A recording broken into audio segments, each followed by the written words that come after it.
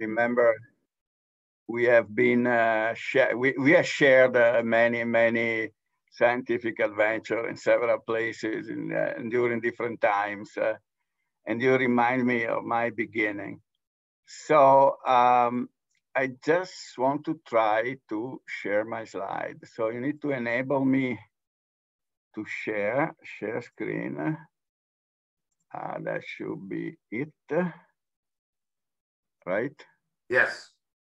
You see them? Yes. Correct? Correct. Perfect. Let me do something about this. Okay, all right, we should be able to get to go. All right, so the title is, yeah, more or less what you envisioned. So it's genetic cholangiopathies, the Rosetta Stone to translate the liver.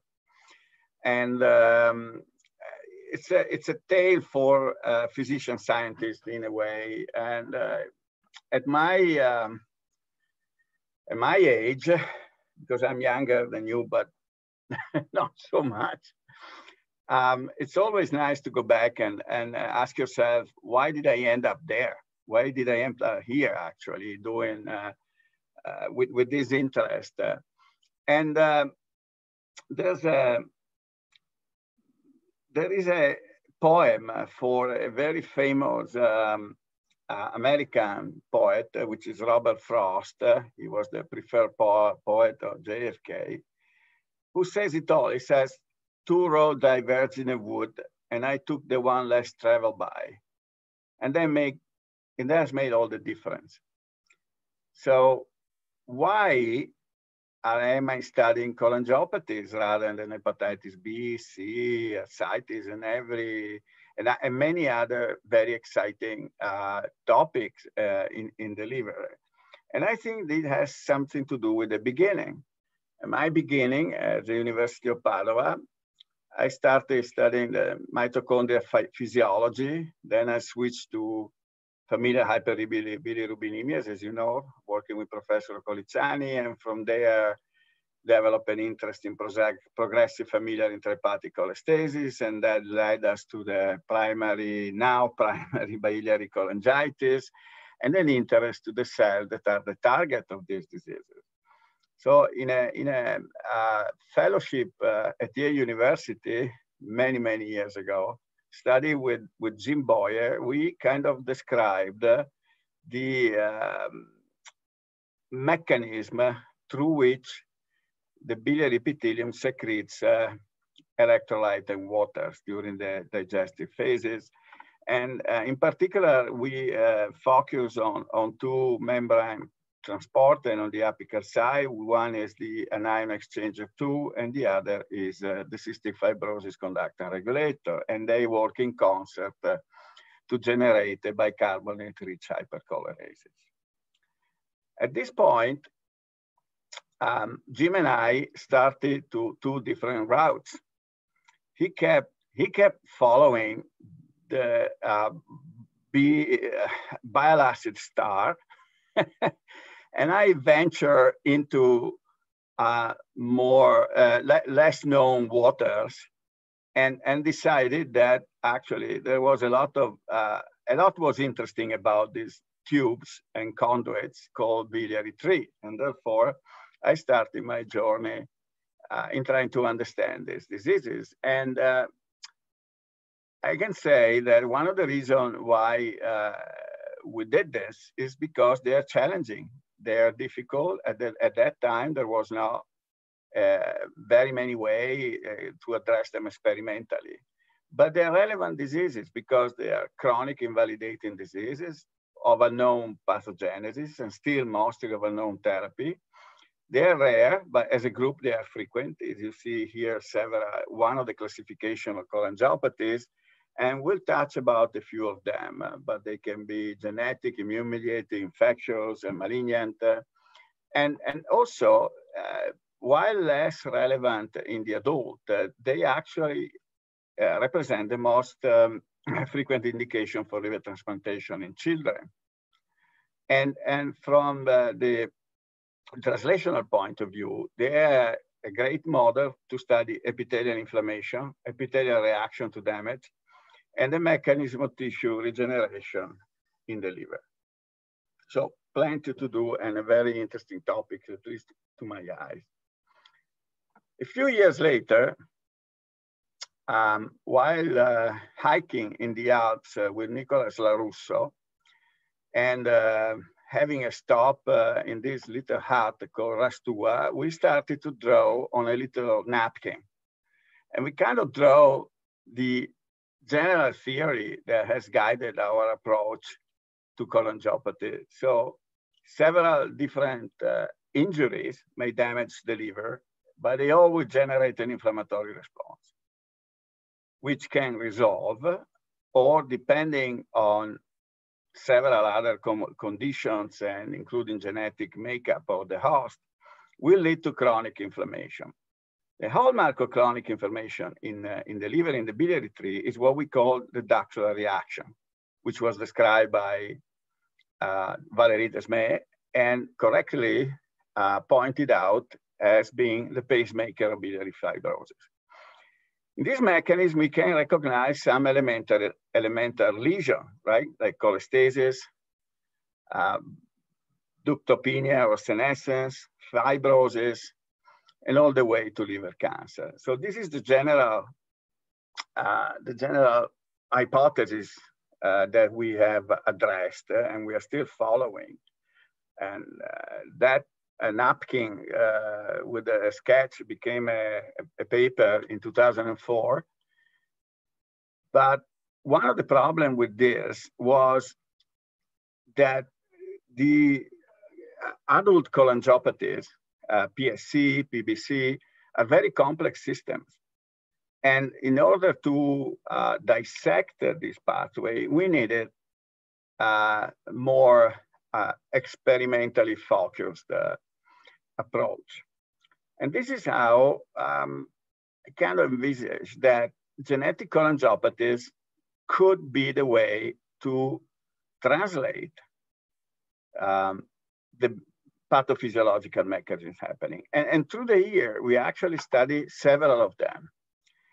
All of them, each of them represents a potential pathogenetic mechanism. So for example, MDR3 deficiency is a great model for biliary damage induced by bile acid and fibrosis. The ductal plate malformation teaches us about liver development. Alagille syndrome, we'll see. I'm gonna briefly touch upon it. The adult dominant polycystic liver disease is an example of angiogenic signaling in the liver and the ciliary signaling in the liver. Congenital hepatic fibrosis is another disease I will touch upon it. And so by addressing this condition that have a identified gene, a disease, mouse models, they are better experimental models to try to get some answer. In the remaining of my talk, I'll try to show what kind of answer you can get. And I will not delve into the specific experiments. So you have to trust me a little bit, okay? So the ductal reaction, which is basically the epithelial component of biliary repair. You see two examples here. One, this is an acute hepatitis, drug-induced. This is PSC, chronic. But you can distinguish here several elements of the ductal reaction. These are the reactive ductal cells that are cords without really a defined lumen among inflammatory cells. These are the progenitor cells that are these and these. Okay, now it's all called progenitor cell, but that's a mistake. These are the real progenitor cell, the single cell that you see here. And these are intermediate hepatobiliary cells that we still don't know if they are in transit to become hepatocyte or to become biliary cells or what. So this is what we knew, okay? And I have to take back one step to my second nature, the one of being a hepatologist and a transplant hepatologist for that matter. And one day in the transplant clinic, shows up a patient, young patient with a history of heart disease at age 3, and then jaundice and itching at age 7, and the diagnosis of Alagille syndrome à l'hôpital Bicêtre di Parigi, in Paris, sorry. What is Alagille syndrome? Alagille syndrome is a developmental liver disease in which you have a lack of small biliary duct, and the patient becomes jaundice and itching.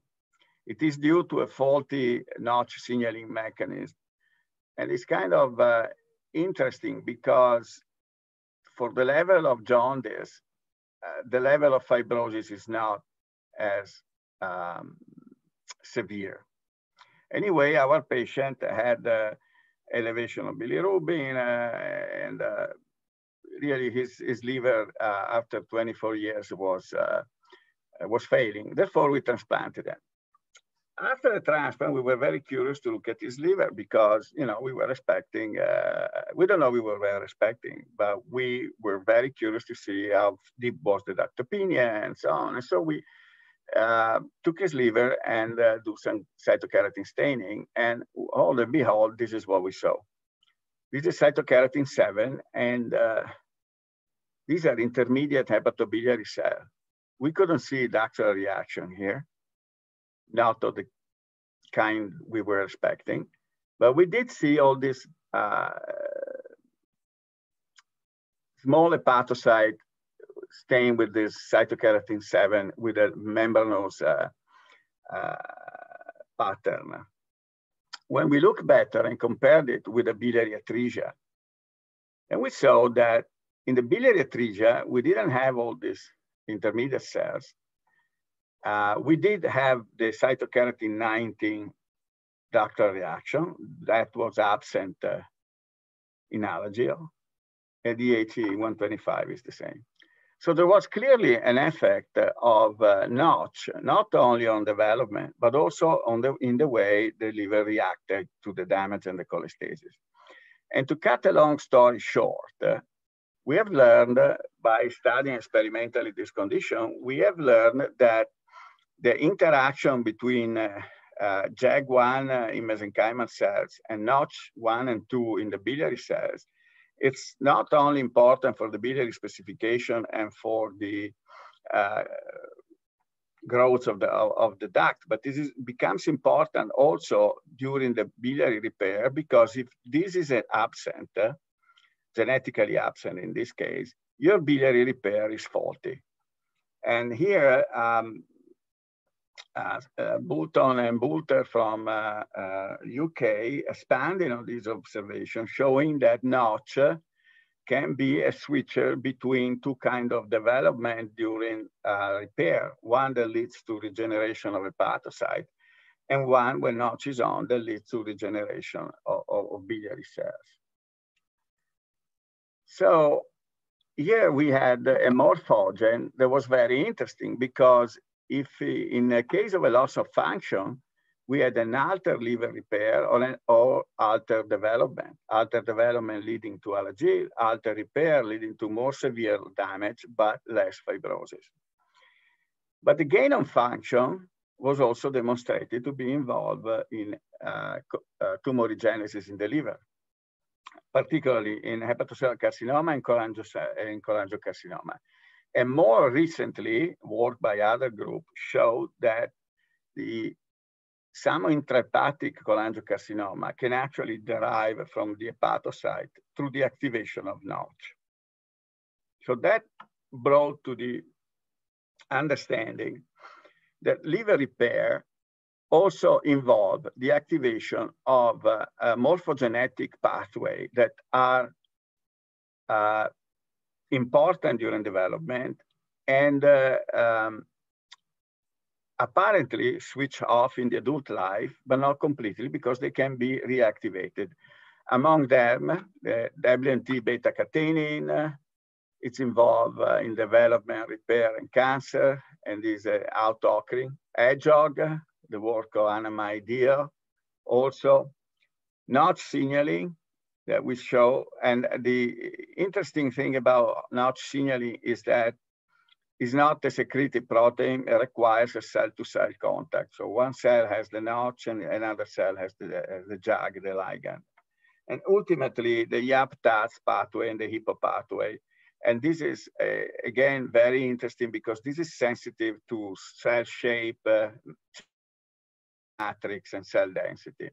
So altogether, this morphogenetic signaling collaborate and orchestrate what is the reparative response. And this switch from cholangiocyte to reactive cholangiocyte actually involve a very intense exchange between different cell types in the matrix. And we'll see more about that after. So fibrosis is the end result of this inflammation and signaling that happens during the ductal reaction in the biliary tree, but is also the mechanism of progression of cholangiopathies. They will start with a fibrosis around the portal tract, but then it will eventually create fibrosis extending into the lobule and cirrhosis.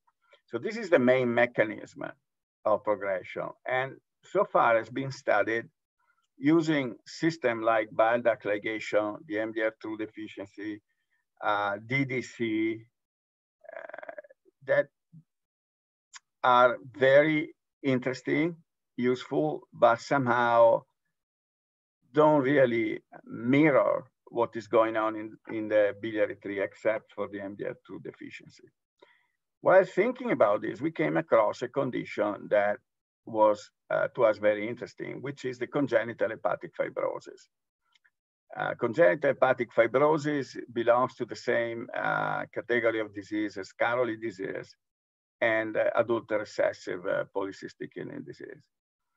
It's a condition that affects children and young adult, and there is a very strong portal hypertension due to fibrosis in the portal spaces and this kind of pre-hepatic fibrosis. So it turns out that this is caused by a gene, PKHD1, that encodes for fibrocystin, a protein that again is in the cilia of the cells, but has some broad function and also involved in the interaction between cell and cell matrix. The interesting thing is of this disease is that it's a kind of von Meyerbull complex. Von Meyerbull complexes, as you know, are ductal plate that don't go correctly through the maturation. I don't know if you're familiar with how the biliary tree develops, but the ductal plate is the beginning. These cells are hepatoblasts becoming the precursor of biliary cells, and it has to model at a certain point, incorporating the duct. In the von Meyerbull complexes, this doesn't happen, and in the congenital hepatic fibrosis and other ductal plate malformation, these don't happen completely, and you end up with this complex. And as you see, there's a lot of fibrosis in this von Meyerbull complex. So we were lucky to have a collaborator at Yale University that has developed a mice with a fibrocystin with a defect in fibrocystin. And by studying these mice, we saw that there was a progressive increase in the amount of cyst, a progressive increase in the amount of fibrosis, this is the serous red, and a progressive increase in inflammation around this cyst.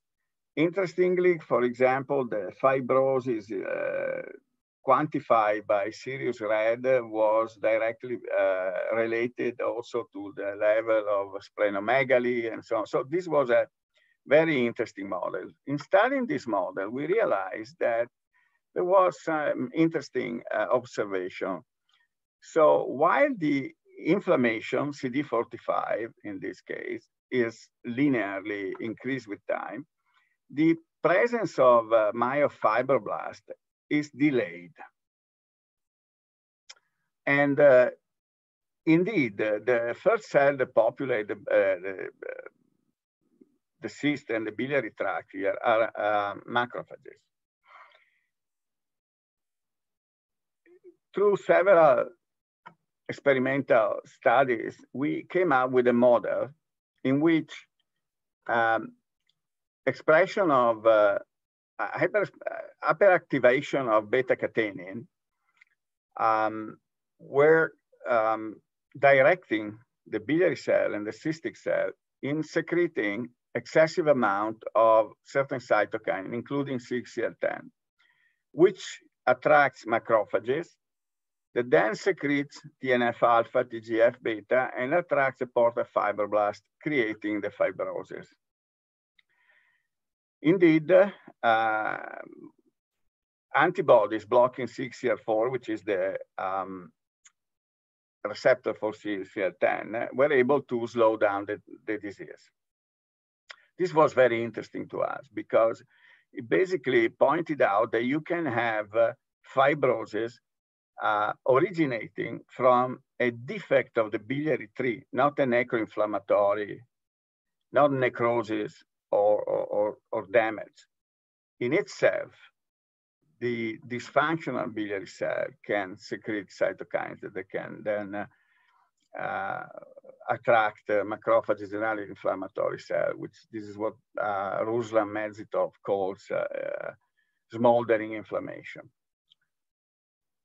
What we are doing now is to use single cell RNA transcriptomics to try to dissect the population of cells that infiltrate the biliary tree. So if you isolate the biliary tree and then digest the biliary tree and then use the 10x to separate cells having a different transcriptomic profile, we end up seeing that there are several components in this biliary tract.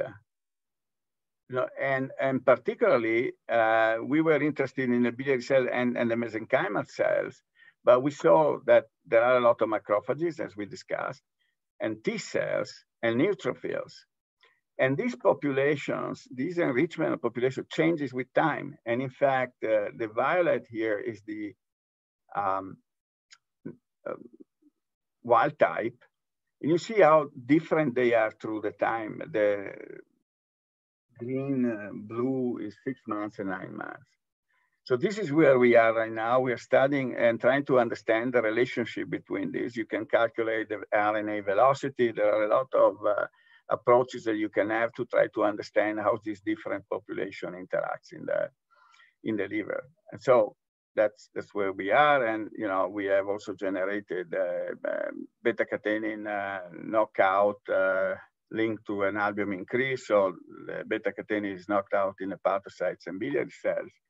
And see that in essence, this is true that beta-catenin plays a major role in the development of the cyst. Furthermore, beta-catenin alone cannot do the job. And as you know, it's a highly regulated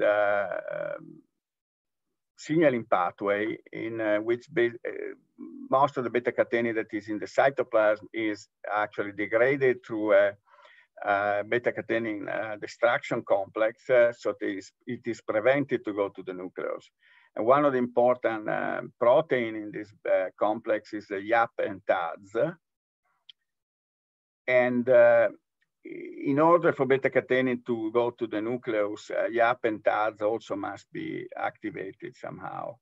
And YAP and TADS is a very important and very complex, again, morphogenetic mechanism that is involved has to be tightly regulated because it is involved in several signaling mechanisms.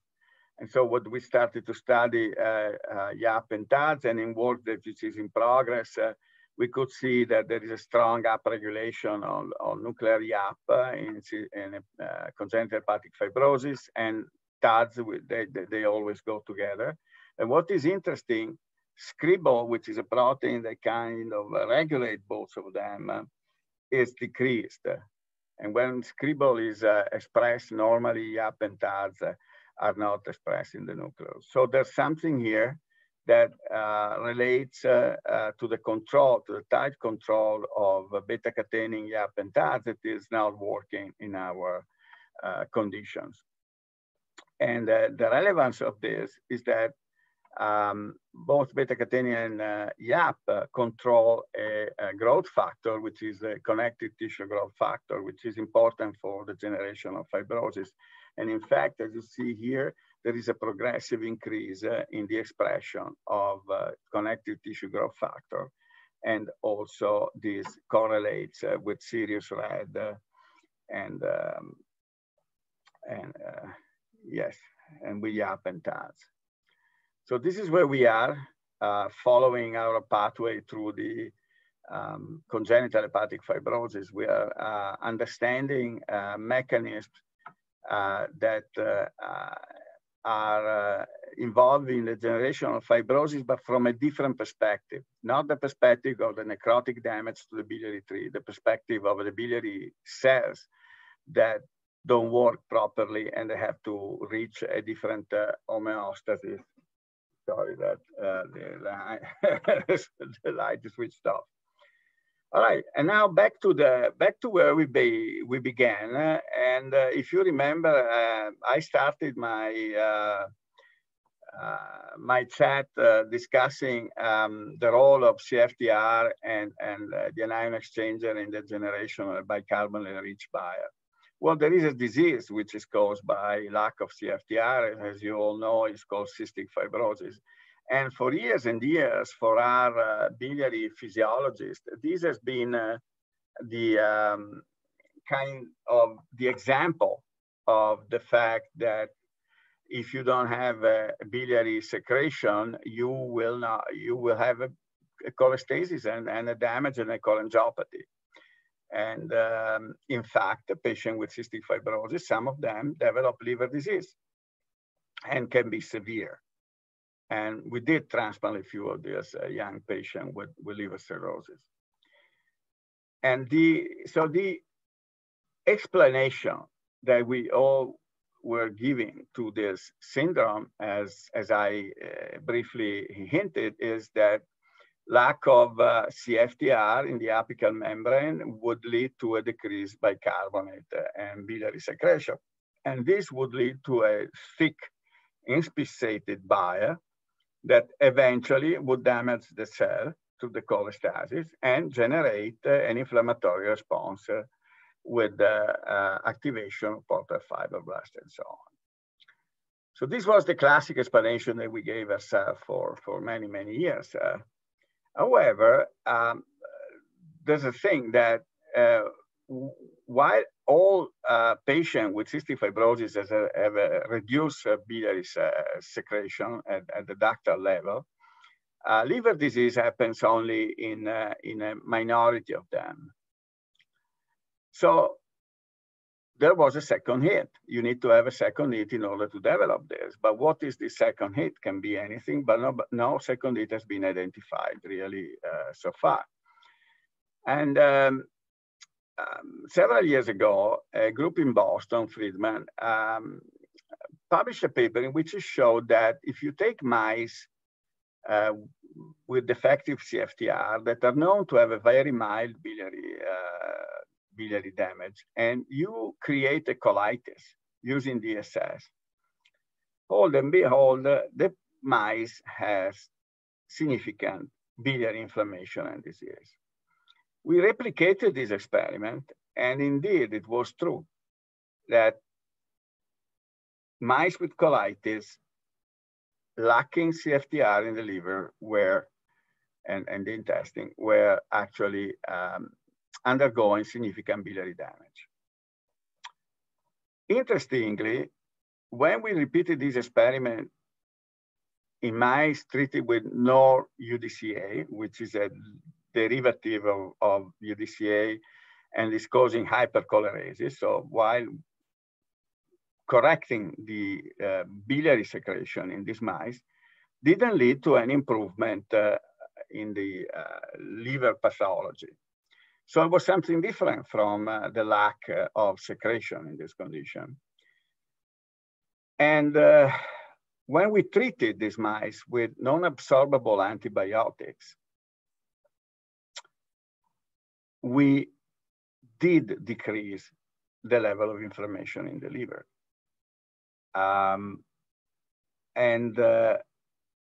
It makes sense. You know, at that time, our hypothesis was that the colitis would increase the endotoxin in the portal circulation. As we know, endotoxin are taken up by the hepatocyte. They can be secreted intact in the biliary tree. And for some reason, having endotoxin in the biliary tree would create a different response in the biliary tree of CFTR knockout mice with respect to the wild type. And in fact, through different studies and experiments that are not going into the detail, we came up with a theory that CFTR docking at the membrane would create a complex, a multi-protein complex here, able to control the SRC kinase that in cell lacking the CFTR would otherwise phosphorylate and activate TLR4 that will respond with enhanced inflammation to the presence of LPS. This was our explanation at the time, but then we decided to expand this working hypothesis. And currently we are studying two possible further mechanisms. One is the impact of potential changes in microbiota in the cystic fibrosis mice. And the other is the impact of specific CFTR mutation on cholangiocyte biology. You know that there are 1,000 different mutations belonging to 5 different classes. They have different severity. So for this part of the study, which I'm not going to touch upon today, we are using iPSC-derived cholangiocyte in which we have inserted the desired mutation using the CRISPR-Cas9 technology. I'm going to show you some of our preliminary results that concern the impact of the potential changes in microbiota. So our experimental approach in this case was to compare the microbiota at different stages of condition in 3 mouse lines. One is the wild type that has CFTR in the liver and the intestine. One is the CFTR knockout mice, which is a global knockout. So CFTR is lacking from the intestine and from the liver and from the intestine.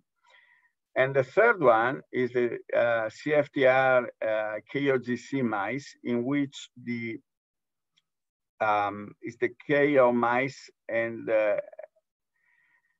CFTR, human CFTR, has been inserted into the intestine through genetic means, okay? So by comparing these 3 conditions and comparing the microbiota composition, the intestine, the level of intestinal inflammation permeability, and liver damage, the amount of damage in the liver inflammation, and also we are looking at the translocation of live bacteria. I'm going to give you just a few hints about this. This will be presented by Romina Fiorotto at the SLD in a couple of weeks. But what we found by examining the feces of the mice is that in the CFTR knockout, there is a decreased diversity in the microbiota of the mouse. And this is present both at the weaning and after 6 weeks, in which these are co-housed. So both the normal, the wild type, and the KO mice are housed in the same cage, so that they eventually can cross-contaminate by eating their feces. This is another way to show the diversity, and you see that the microbiota of the wild type and the gut-corrected mice is strongly different from the microbiota of the CF knockout mice. This is true at 3 weeks, and this is also true at after 6 weeks of co-housing in both cases. If we go and look at the composition of the microbiota, it turns out that there is an increase in the knockout mice of the gamma proteobacteria.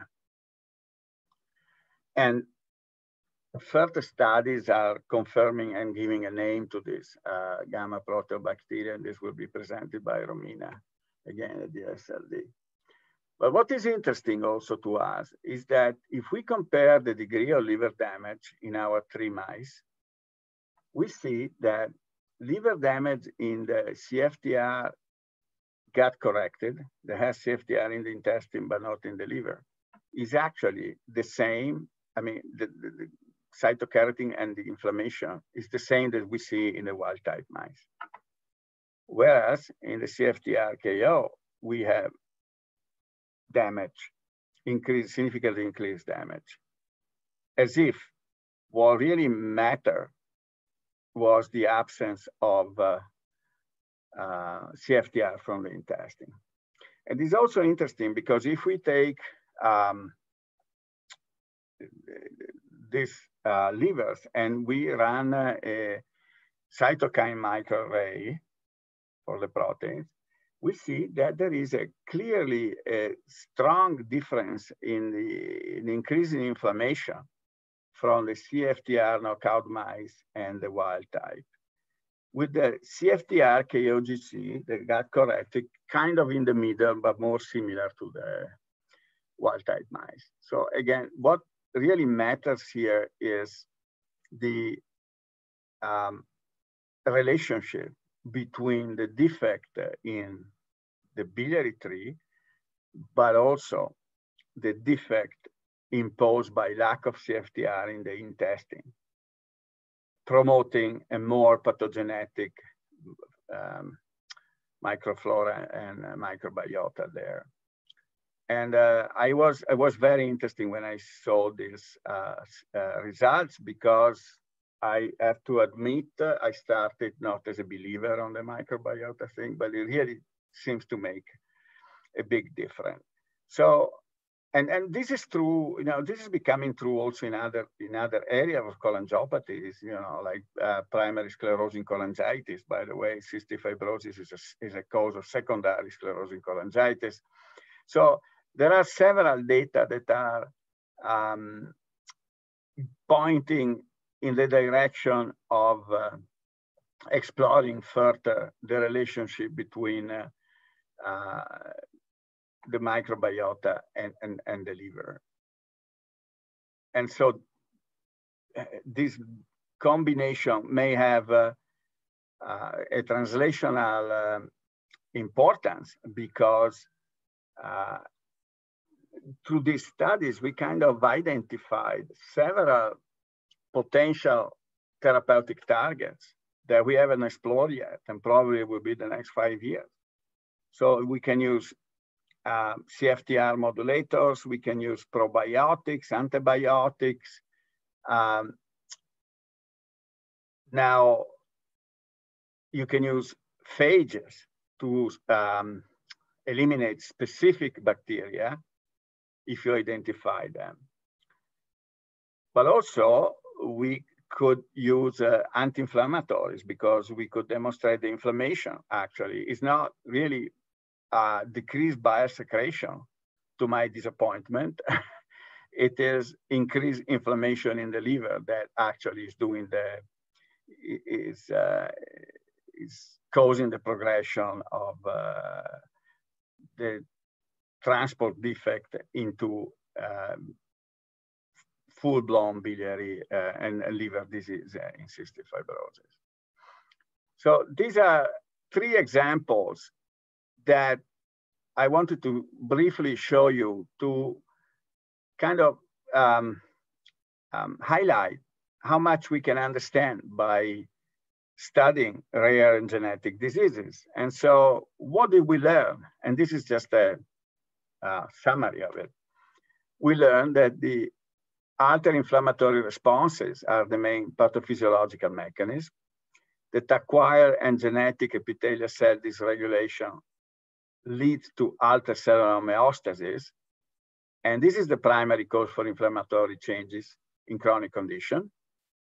The altered homeostasis of the biliary cell, which is then calling the inflammation around.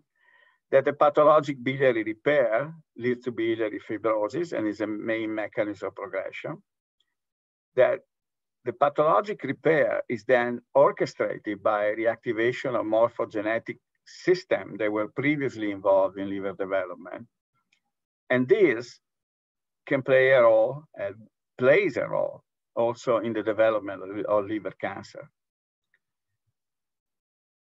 And as the process progresses, there are further cellular interaction that we are going to address by single-cell transcriptomics that may further amplify the inflammation. And finally, the changes in the intestinal microbiota contribute to sustain and most likely amplify the inflammatory changes.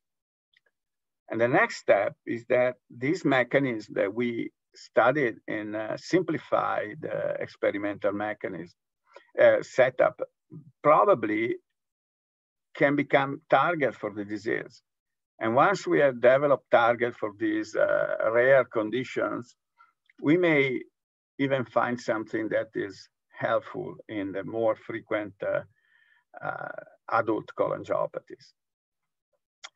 So if I have a few more minutes, I like to make the point that to go into the translational phase, we need to have models. Models that go beyond the mouse line and cells. And we have now the means and the way to develop cellular models that are relevant for human disease. And this is, for example, what we offer at the Liver Center at Yale. So from patient, we can derive blood samples that, as you know, can be reprogrammed into iPSC cells, and this can be then differentiated. I didn't show you our studies with iPSC-derived Delta F508 cystic fibrosis cholangiocyte, but they're very interesting and they reproduce most of the defects that we saw in vitro with mouse. And also we can generate from pieces of liver tissue, we can generate organoids, but also monolayer of cells. And I want to leave you with our latest development in the field of organoids, which is what we call the inside-out organoids. So this is a regular organoid grown out of a liver biopsy. The apical membrane is inside, faces this lumen, and you can see here the Z01, a beta-catenin. You can see how they are oriented with the basolateral membrane outside and the lumen inside. But we discover that if you take away beta-1 integrin, this organoid flips and expose the apical membrane in the outside, and therefore make it accessible to many more studies. I want to show you what happens here. Hope you can see it. This is taking out beta-1 integrin. You see that flips over, and here you go. And beta-catenin, Z01, apical membrane inside, and then eventually they form a vacuole. And this is a very interesting way to study because we also discovered that it takes only 1/10 of the integrin that you find in the matrigel to keep the organoid in the classic configuration. And therefore, this will facilitate studies in the interaction between immune cells and cholangiocytes that otherwise are too difficult to be performed when the cells organoid is embedded into the matrix. Okay, right. I'm trying to get off. All right, so at the end of this journey, there are several people that I need to thank. Tullio Pozzan, who introduced me to the secrets of mitochondria and cell biology. Professor Coliciani, that introduced me to biliary secretion and bilirubin metabolism. Giovanella Baggio, who teach me clinical medicine. Jim Boyer, which is my mentor and my colleague here at Yale University.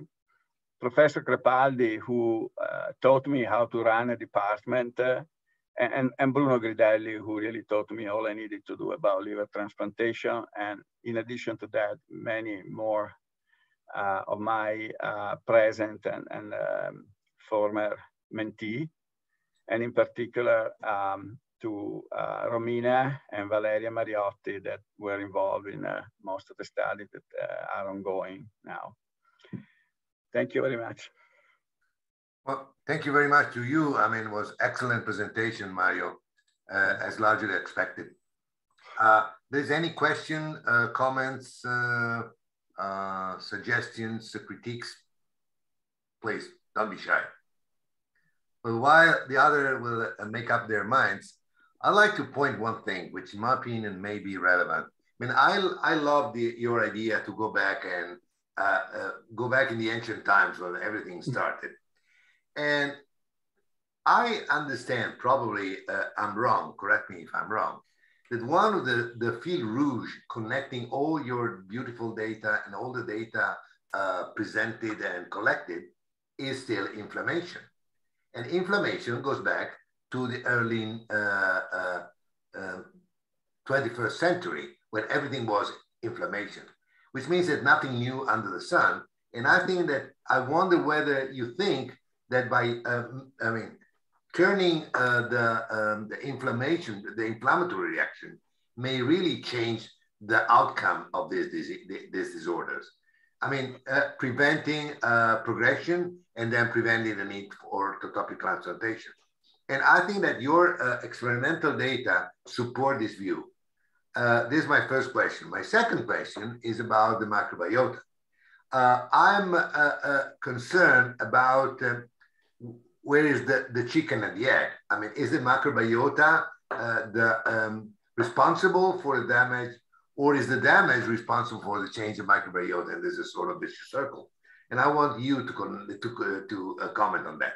Thank you. Yeah, so yeah, I agree with you. All goes back to inflammation. But the inflammation we were discussing 30 years ago was like the airplane of the Wright brothers, right? Now inflammation has many, many more nuances. And the kind of inflammation we are interested in is more the innate immune system. Although if you look at how many T cells we isolated through our single cell transcriptomics, at the end it all connects, and it makes a lot of sense that inflammation is at the basis, because it's the way we react to a damage. I mean, there's no question about it. I mean, what we try to do, and partly successfully, hopefully, and there will be a NIAS conference in Florence in May about biliary fibrosis that will be organized by Massimo Pinzani and me. And so it's basically kind of reversing the optics So inflammation and fibrosis have been observed through the optics of the mesenchymal cell. But the mesenchymal cell is the first line, is basically the fire department coming to, to the fire, but who calls the fire department? The damage that occurs in the epithelial cells. So they are there to repair an epithelial wound. And therefore, kind of the brain behind the whole orchestration, it sits into the epithelial cells. So the way we try to address this, it was epitheliocentric. The reality, of course, lies in between, as always. But there was the different optics that we decided to take. And I think in part, now it's an accepted vision. It wasn't when Nick and I were hiking into the Alps, but it's more accepted. Then your second question pertains to the microbiota. And the way you frame the question is really also part of the answer, right? So you were asking, is the chicken or the egg? And it's both. Because the philosophical and political, my friend. Right, you know, not to be political, but if you think about, and again, I was not a believer on the microbiota story, okay? But the same defect, it's the same defect, which is a lack of CFTR that has different impact in different organs. And in the liver, it reduces, you know, it creates a more inflammatory, pro-inflammatory environment, it reduces biosecretion and so on, but it's not enough. It's not that it is not there. It's not enough to become of clinical consequence. But if you also have troubles in your CFTR and the environment that the CFTR defect creates in the belly, and what kind of species find a better environment there, it makes a difference, because it's probably what is needed to tilt the thing toward the canyon, right? To tilt it toward the disease. Now, from here to humans, there's a lot of steps, right? Although these defects were found also in human samples, but we need to understand that, you know, these patients are antibiotic treatment for their life. So there's a lot that comes from this experimental simplification to then full translation to humans. However, from the pathophysiological point of view, I have to admit that it is convincing, at least in the framework of our experimental conditions. Okay, I'm convinced. Any other question?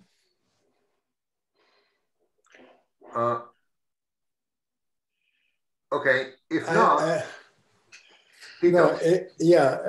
for what I remember of more than 2 decades ago, the CFTR model of the mouse was not a good CFTR model for humans, because there was no lung involvement, or very little. Is that correct still today? They, in part is correct. It seems that when the mice age, then more damage is present in the lung and also in the liver.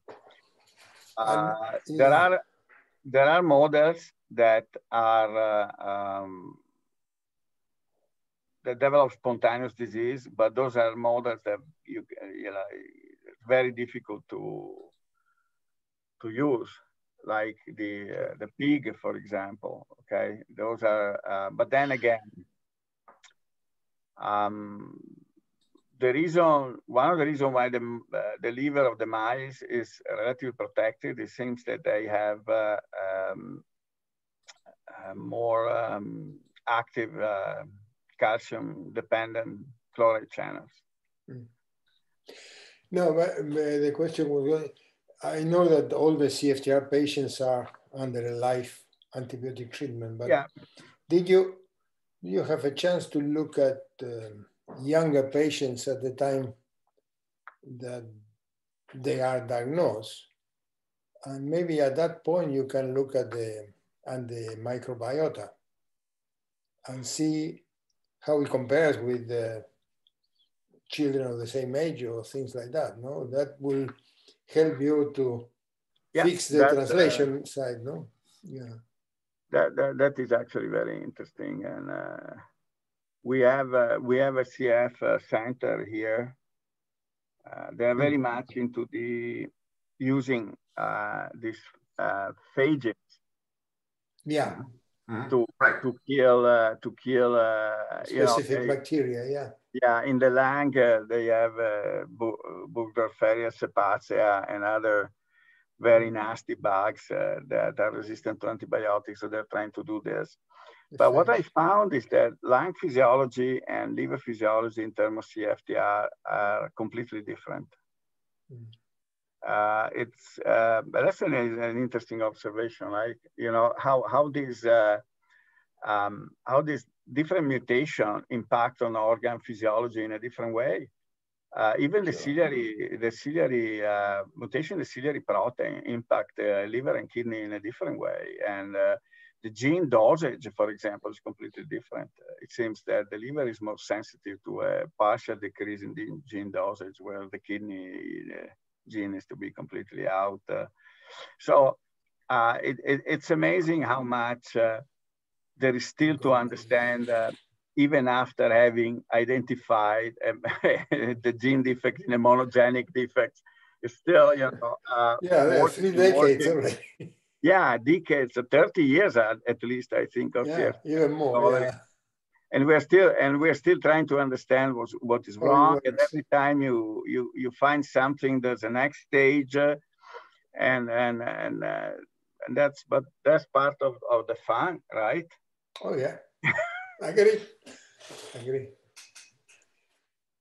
Okay, if there's no other question, thank you very much, Mario, for your time, your wisdom, and sharing with us a lot of data. Some of them unpublished, which is very important. And we'll get in touch soon. Take care. Thank Bye-bye. you. Thank you, everybody. Bye. Bye-bye.